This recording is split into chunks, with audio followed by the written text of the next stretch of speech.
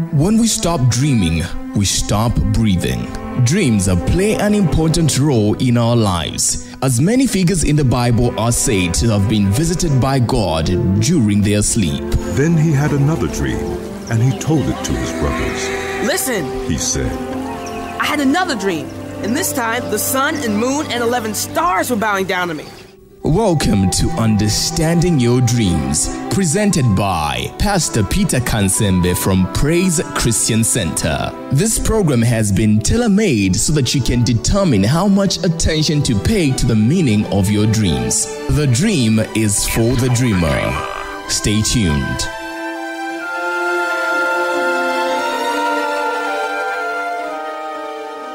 Welcome back to Understanding Your Dreams. We continue looking at the body parts, as most of us have dreams that we send in and we have questions about the body.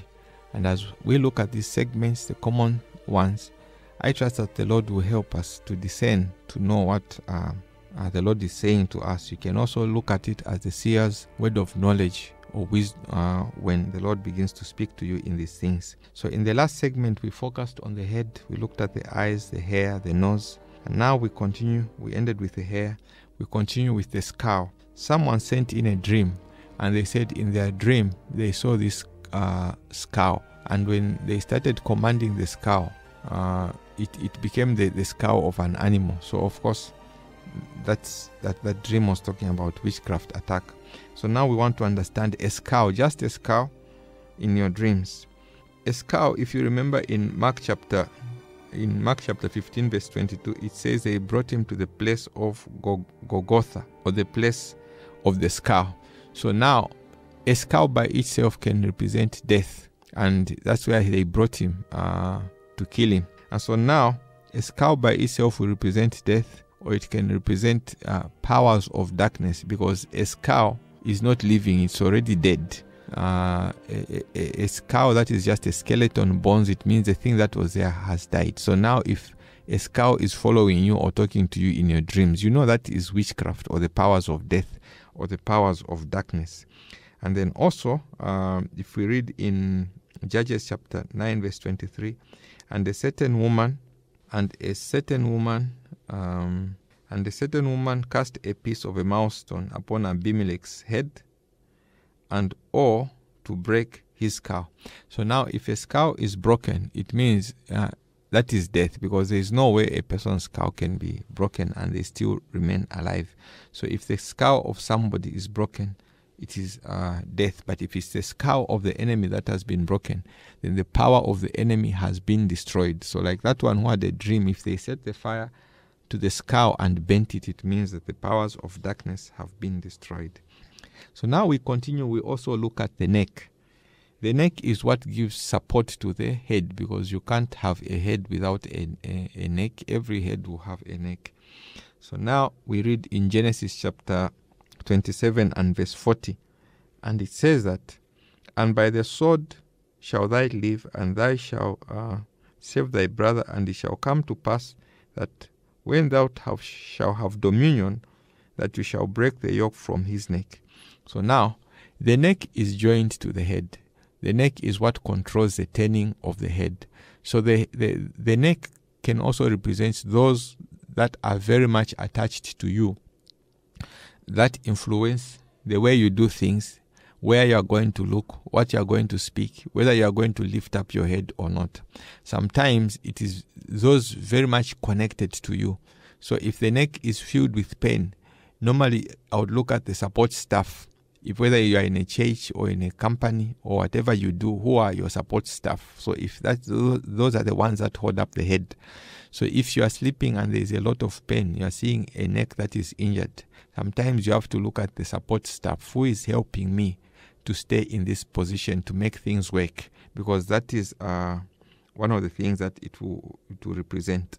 So now when a yoke is on a neck that is bound means that the head is also bound. The neck head joins the head to the body. So once the neck is bound in a chain, the whole life of a person is bound. So a person can have a dream they have a yoke around their neck, they have a chain around their neck. That is telling you that there is captivity, there is a form of bondage. It can be a spiritual bondage, it can be a bondage from a habit, it can be a bondage from spells, it can be a bondage from hidden or satanic covenants, it can be a bondage of anything. But as long as you see that yoke on your neck, it is telling you that there is a captivity that is working, controlling, and you manifesting in your life. But then the neck does not only represent captivity, there are also positive things, because most of the salutations you see in the Bible, you see like in Genesis chapter 45 and verse 14, talking about his brother Benjamin and Joseph. It says he fell upon his brother Benjamin's neck and wept, and Benjamin upon his neck. So now, when most of the greetings or the salutations that would show compassion, that they would hold the neck of somebody in this context. So when Joseph saw his brother, he held him by the neck, not by the hand, by the neck, and then he wept and he had compassion. So sometimes it's a compassionate stance. There are times that when you see a person is worried, they will hold themselves sometimes by the head or by the neck, because it's showing you that their spirit is low. So you can have a dream, and in that dream somebody is holding their own neck. Then you will know that there is something that is troubling them, and they have just held their neck in shock or in wonder. And then again, in Exodus chapter 23 verse 27, it says, I will send my fear before you, and I will destroy all the people whom thou shalt come to, and I shall make all their enemies turn their necks. So when somebody turns his neck backwards, it means they have given up on a mission. For the enemies that these people were coming against Moses and the children of Israel, because the Bible says they would turn their necks back, because the neck focuses your face in front and your whole system and your whole body in front. So if I have this dream and my neck is turning backward, this means there is a change of mind. There is a change of decision. It means that these enemies would be smitten so much by the power of God that they would no longer be willing to look forward. So it means their support structure, whatever strength they were armed with, now it has been defeated and it can no longer move forward. So now it turns backwards. And so the neck will represent that. And then again, in Exodus chapter 34 verse 20, it says, But the firstling of the donkey you shall redeem with a lamb, and if you do not redeem it, then you shall break the neck. So to break the neck is to kill. So a broken neck, again, is a symbol of death. So if you see somebody in their dream, they have a broken neck, that already is telling you that somebody is being destroyed. In Deuteronomy chapter 28 verse 48, it says, He shall put a yoke of iron upon your neck until you are destroyed. So the neck is very much close to the head. So if it is broken or it is in bondage, it means the headship of that person is in bondage. And then a broken neck, like we've said, it is a symbol of something that is dying or dead. And then also sometimes you can have a dream and that neck in your dream cannot turn. It is so stiff, it is so hard. So you go back to the Bible. In Deuteronomy chapter 31 and verse 27, it says, I know your rebellion and your stiff neck. So if the neck is very stiff in your dreams, you can't even turn your head. You need to ask yourself, maybe I am rebellious, maybe I am proud, because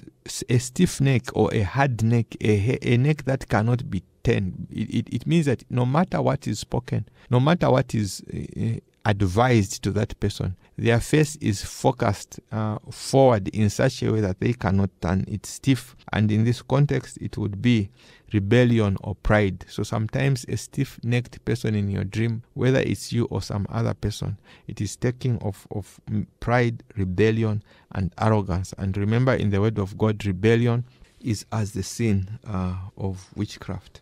In 2 Samuel chapter 4 verse 18, this talks about Eli, and it says that, and it came to pass when he made mention of the ark of God, that he fell from his seat backwards by the side of his gate, and he brake his neck and died. So the broken neck, like we have said, when the neck is broken, it means death has come in. So if it's the neck of a leader that has been broken, it means the support has died and they can no longer continue. So whatever thing you are seeing that has to do with the headship and the neck, when the support structure is broken, then that system is coming to to an end.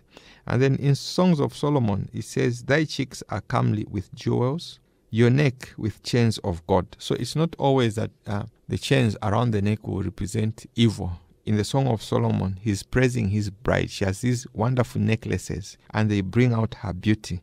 And because of that, he is praising her. And then he says, your neck is like the Tower of David, built with armory, where on they hang thousands of shields. So again, this woman now is praised because she is so beautiful. Solomon now compares her to the armies of God. She is strong. She is a mighty warrior. Her tower is like the Tower of David. In other words, it's a defense. It's a reliable fortress.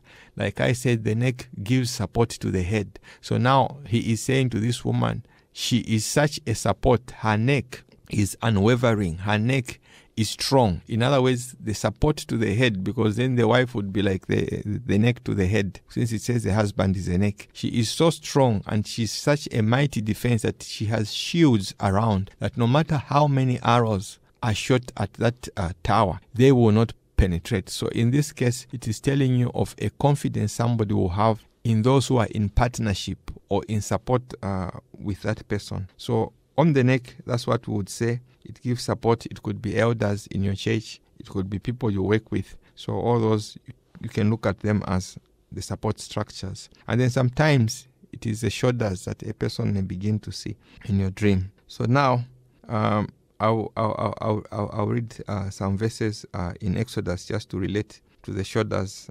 So if you look at Exodus chapter 29 verse 22, you find that when they gave sacrifices to the priest, they would give him the liver, they would give him the kidney of an animal, and they would also give him the right shoulder of the arm that he would consecrate. Now, if you look at Isaiah chapter 9 verse 6, so that we get the shoulder into context. It says, for us, unto us a child is born, unto us a son is given, and the government shall be upon his shoulder. So government is represented by shoulders, or governance is represented by shoulders. So the right shoulder would be the right government of God, or the governance of God. So now it is beginning to tell you of a ruling structure, whether it's in your life, the authority to rule. The Bible is saying the government shall be on his shoulders. His name shall be called Wonderful Counselor, Mighty God, Everlasting Father. So again, if you go in Isaiah chapter 22, verse 22, it says, and the keys of the house of his father David will lay on his shoulders, and the door he shall open, no one shall close, and what he closes, no one shall be able to close. So again, you see, the keys is authority. We've talked about this in the earlier series. The key is authority. So the authority that was upon him, now he puts on his shoulders. So you can have a dream and you are carrying keys, or you can carry different things, but maybe the Lord is telling you about a governance structure, a ruling structure, an authority or responsibility that a person is carrying.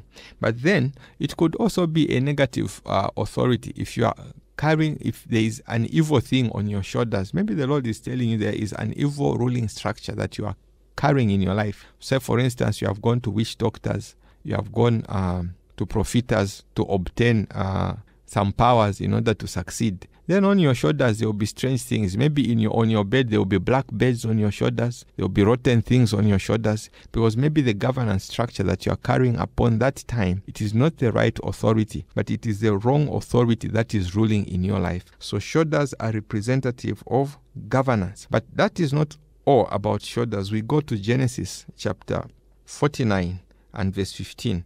And it says, and he saw that rest was good, and that the land was pleasant, and he bowed his shoulders to bear a burden, and became a servant to tribute. So this is Issachar. When he sees that the reward is good, he brings down his shoulder to carry a burden. So Issachar prophets, or Issachar intercessors, those who understand the time, they know when it's time to carry a burden to pray. So shoulders also represent burdens that people are carrying. So sometimes the shoulders will be painful. Maybe people are carrying heavy burdens, or maybe you are carrying a heavy burden and you could see it in your dream. Maybe you dream you are carrying loads on your shoulders and the Lord is telling you that you are carrying unnecessary burdens, or maybe it's a burden that you need to bow down to and carry. So now the shoulder becomes something important to pay attention to. In your dream, what are you carrying? What burden are you carrying? Is it the right burden? Is it something that you need to offload? If you see in a dream a leader's shoulder is broken, maybe the ruling structure at that time has been broken. Maybe there is a breakage in the authority or in the governance structure. So if there is a brokenness, or the governance structure is broken, then you will have a dream and the leader, you will see his shoulders will be broken, because if they are broken, then he has lost control of that governance structure, whether it's in a business, whether it's in a church, or it's any system. If a leader's shoulders are broken in your dream, then the governance structure has been broken. And so pay attention to those things. And then also again, in Isaiah chapter 9 verse 4, it says, for thou hast broken the yoke of his burden, meaning the Lord comes to break the yoke of his burden, the staff of his shoulder, and the rod of the oppressor in the day of Midian. So now you can see that a burden, an oppression, is represented by a heaviness or a weight on the shoulder, but God comes to break that oppression. So you need to pay attention to the dream. What is in my dream? What am I seeing in this dream? Is it a yoke that I'm carrying? Is it a yoke that somebody is carrying? And then you go to Isaiah chapter 10 verse 27. There again it says, it shall come to pass in this day that his burden shall be taken away from the shoulder, and the yoke shall be broken from your neck, and the yoke shall be destroyed because of the anointing. So now we see that when the burden is taken from the shoulder, it means the burden is taken away from the governance system or from your life, or the burdens that are ruling. Since Jesus said, come to me, you who are weary and heavy burdened, I will give you rest for your soul. Where would the heavy burdens lie except that they are on your shoulder? And now, since we are saying shoulders are government, you also remember that normally when people have no burdens, they will live their lives according to the freedom that they experience. And those that are carrying heavy burdens, heavy weights, or heavy sorrows, even their lives become shaped according to the burden that they are carrying. Say, for instance, we talked about the head in the last series. If somebody is mourning, normally when they are mourning, when there is a funeral, normally you will see that heads are cast down. Why are heads cast down? Because there is a burden on your shoulders. We can give another example when people are watching their teams playing the Africa Cup or World Cup. If their team loses, their heads will be cast down. Why? Because there is a burden of loss that is on their shoulders. If you look at the one whose team has won, then they will be walking with a head high. Why? Because the burden of loss is not on their shoulders. So you need to pay attention. What am I carrying in my dreams? Sometimes people have dreams, they are carrying strange children. They don't even have children, but they're always in their dreams. You are carrying strange children. Sometimes it could be demonic powers that are manifesting in your dream. You need to pray and offload those strange demonic children that you are carrying. Somebody had a dream in which they were carrying a man, and that man they were carrying on their back was already dead. And the meaning was that that person had died in their lives, but they had not allowed the Lord to process the loss. So because they had not come, even after so many years, they had not allowed the Lord. They were still holding on to that person who had died as though they were alive. So now they were seeing this man in their dream. And all the Lord said to them is that you are still carrying this burden as though the Lord was not there to help them lift it up. So when they prayed and they released that burden, then in their next dream, that man they were carrying was no longer there. So sometimes people dream they are in houses, like in this period, we've looked at the dreams that most of the people have sent in. Some have sent in dreams. They are saying they always dream they are in an odd house. Maybe there is something that happened in that house. Maybe there was violence. Maybe you were humiliated. And because of the shame that happened in that odd house in your village, maybe you have not overcome. You are still moving in that pain. So you are carrying the burden of the of the past. So sometimes people dream they are always in that small house. Sometimes that small house is a burden you are carrying, telling you that you have failed to move on from the past. Sometimes people are not willing to change. There are times that new things are being brought into your life, but you just want to stick to that old traditional system that you are used to. And because you used to that traditional system. Even though you have moved from the village and you are now in town, you will still be dreaming that same old house that you have always been seeing. Some people carry the burden of their shame. Maybe you wrote exams and you failed at one point. And because you failed, you always have a dream that you are writing exams and you are failing. Why? Because it is a burden that is ruling you. And sometimes people have been disappointed in relationship. Maybe one woman was dumped by a man, or a man was dumped by a woman. And because of that burden they are carrying on their lives, they can no longer go out and date somebody new in order that they can start a new life again. Why? Because there is a burden of shame on their shoulders. So in your dream, you need to look and see, what burden am I carrying on my shoulders? What is this thing that is there that is troubling and pushing me? So now we begin to move away from the shoulders. So we've done a wide discussion on the shoulders. We begin now to connect to the arms and to great strength. So now we've already said shoulders are able to bear a load. So now we come to the arms, and then we go to the hands. So now therefore, said unto the children of the Lord, I am the Lord, I will bring you out from under the burden of the Egyptians, and I will rid you out of their bondage, and I will redeem you with a stretched arm and with great judgments. So now, the arm is where you have strength. So the arm will represent great power, great strength. But because God is saying, I will redeem you with my arm, that arm there represents the Spirit of God, or the power of His presence. And the arm, because that's where normally when people are fighting, they use hands. Of course, there are those who use kicks, but now we are looking at arms, like in the case of boxing. So now you look at arms as the armies, the forces. So when He says, I will redeem you with my mighty arm, it could be that the Spirit of God, or He's talking about His angels of God. Because when He says, I will redeem you with my arm, I will help you. When Joshua receives help in Joshua chapter 5 verse 6, the one that appears before him is the commander of the army of the Lord. And the army of the Lord is the angels. So when He comes to redeem with His mighty arm, sometimes it's His angelic force, His angelic movement, His great power that has come to deal with situations. In Exodus chapter 15 and verse 16, it says, Fear and dread shall fall upon them. By the greatness of thy arm they shall be still as a stone, and thy people shall pass over, O Lord, till they pass over.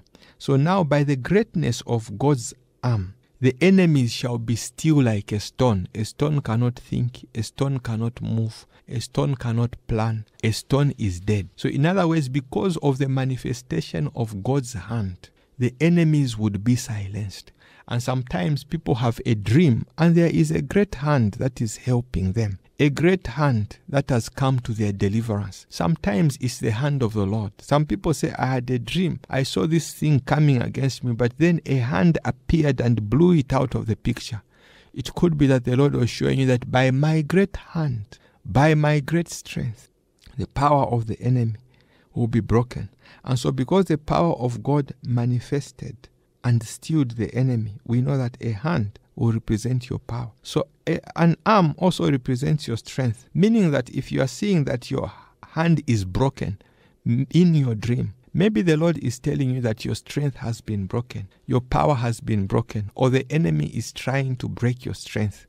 So if your hands are broken, then you cannot fight, then you cannot work. So that ability is being taken away. So if your arm is in a plaster, maybe there is an injury. It is telling you that the strength is being taken away. Not necessarily that your physical arm has been broken, but there is something that could be the strength in your life, could be spiritual strength, or something else you rely upon for strength to gain victory that is being broken or tampered with. So then you begin to pray and ask the Lord how to deal with that thing.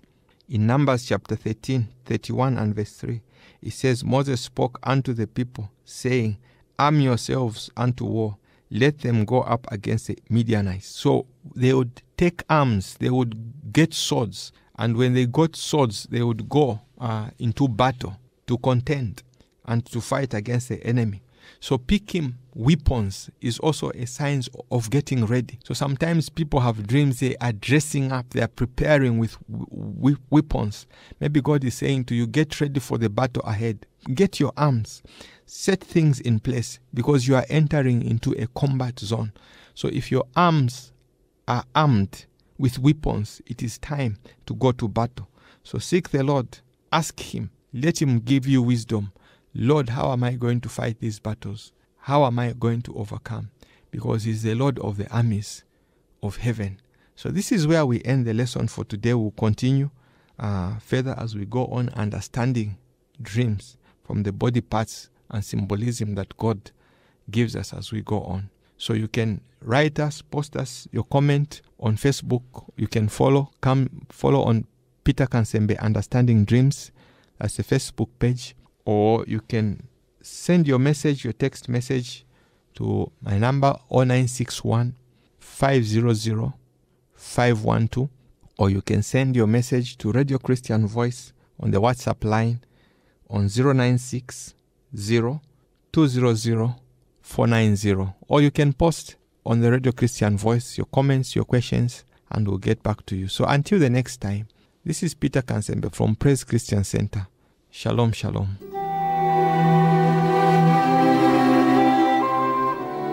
You have been listening to Understanding Your Dreams, presented by Pastor Peter Kansembe from Praise Christian Center. For questions and contributions, get in touch with Radio Christian Voice and get to like us on Facebook, Radio Christian Voice. Tune in next week at the same time.